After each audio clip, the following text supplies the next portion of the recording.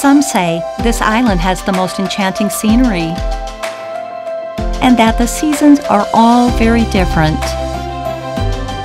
So I came to Taiwan to explore the extremes of beauty. Arriving at Chijing Farm, one is greeted by rolling green pastures stretching out into the distance.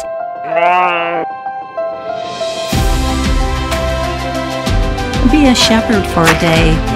Learn the skills involved in herding sheep from a professional. If you are fortunate enough to visit during the Festival of Sheep, you will get to see a flock of sheep racing past right in front of visitors. And don't forget the most amazing sheep show of all. And there is always the exciting and wonderful spectacle of the equestrian show.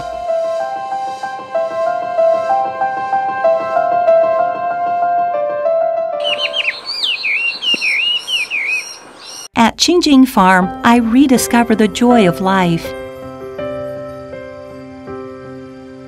The next stop was Wuling Farm. There is a date with music under the blooming cherry blossom trees.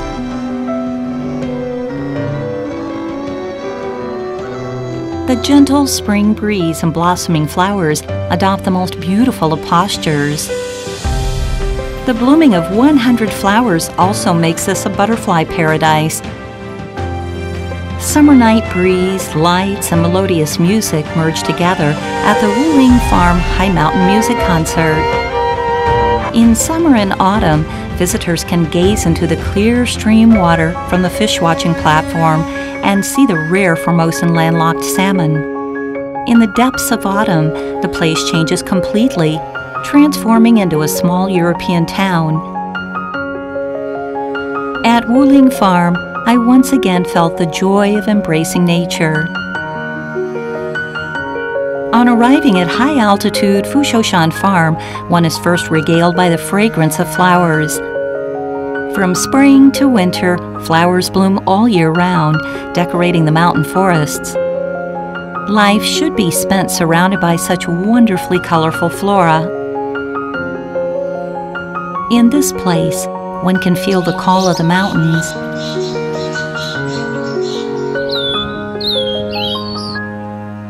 The sight of lush green tea leaves, close your eyes, and you can almost smell the tea fragrance.